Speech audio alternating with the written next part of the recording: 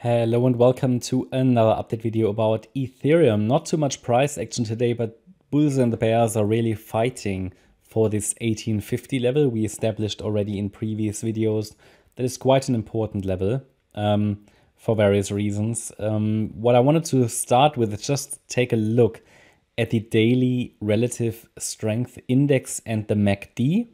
So the RSI, as you can see, produced a bullish crossover here on the 7th of August, still in the bearish range, caught in this correction.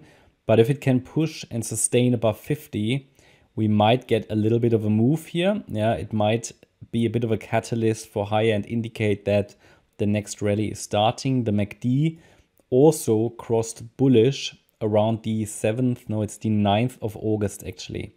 So it's just something to observe, could indicate that upside momentum is unfolding. But again, price is always key. Yeah, I just use these to get some indications, typically just looking for oversold readings and looking for divergences. But overall, the RSI is fairly neutral at the moment. The MACD now needs to prove that upside momentum really is being generated and can sustain, because these can change quickly. Just want to show you that indicator here, just to highlight that, of course, we broke above the trend line. We're still watching a larger bullish scenario. But I mean, generally price action is key. So for example, if it breaks below our Fibonacci support that we're going to talk about in a minute, this will turn to the downside again. So price action is always key, but it's certainly interesting to see that we've had here a bullish crossover. And if this continues to gain in momentum, then we can get our fifth wave up, and we're going to take a look at that now on the lower time frame. Overall, we are still here looking at a 1-2 setup on the chart. We're very close to that ascending trend line. We are holding above our support box, so generally this is still a bullish chart, bullish structure. And as long as the $1,700 level is holding, we can expect a third wave rally to the upside. If that level breaks, however, we need to look at the alternative wave count, which would indicate that this wave 2 here, which we currently have marked as complete on the 15th of June, never finished, and it will need to be reset. And then 1530 is support. But again, very important, if we break below 1700, it would not be bearish. It would just be a larger degree bullish scenario. The following scenario, the alternative scenario, which would then play out.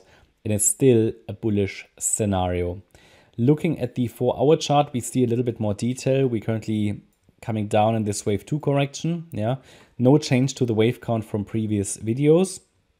Important, the trend line is not so important, at least not for us Elliott Wave analysts. What's more important is the 78.6 Fibonacci retracement level at $1,700 down there, plus minus a few dollars. That will depend on the exchange, but roughly 1700.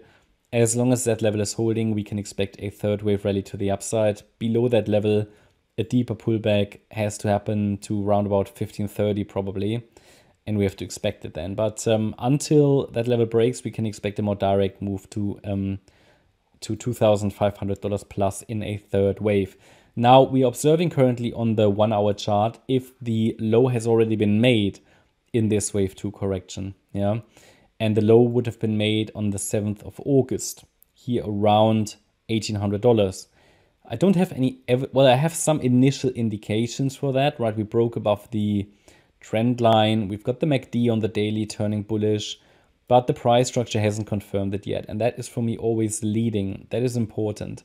So until price structure hasn't confirmed that, another low is for me the leading scenario. How would price structure confirm it? Well, we need to see 5 waves up, as highlighted here in yellow. Until we see those 5 waves to the upside, I'm skeptical about the turnaround already, that we already turned around. I'd rather be looking at another low. Yeah. So of course, this could all turn into a larger corrective structure, even if we make one more high. Therefore, it is important not only to get 5 waves up, but also 3 waves down. That's the process we need to follow. And the good thing is, if we get 5 waves to the upside and then we get a 3-wave pullback afterwards, and we can track a relevant support level or area, then this can act as another high reward, low risk trade setup. So I'm going to track that for you, of course, but until we get 5 waves up, for me, the white wave count is still the leading one where we could come down in this fifth wave. Someone asked me if I can count this move down already as 5 wave move, because if we say the C wave here would have a chance, yeah, which is basically still the leading scenario, how would I count this? So again, this could be just a 1, 2, 3, 4, 5 pattern, and this wave 1 would be a leading diagonal, so that's always possible to count. However, I need to see evidence because this structure leaves a lot of room for interpretation. I can also not tell you how likely it is that we hold support here or whatever. It all depends on the $1,900. No, it's 1818. Yeah, the 1818 level, as long as we're holding that on the microstructure here, it can give us either a 5th wave or maybe even a higher B wave. That's always possible. Below 1818, downside momentum should increase and bring us down to around about 1780, maybe even a bit lower. Ideally, though, we would not sustain below 1780. That would be ideal.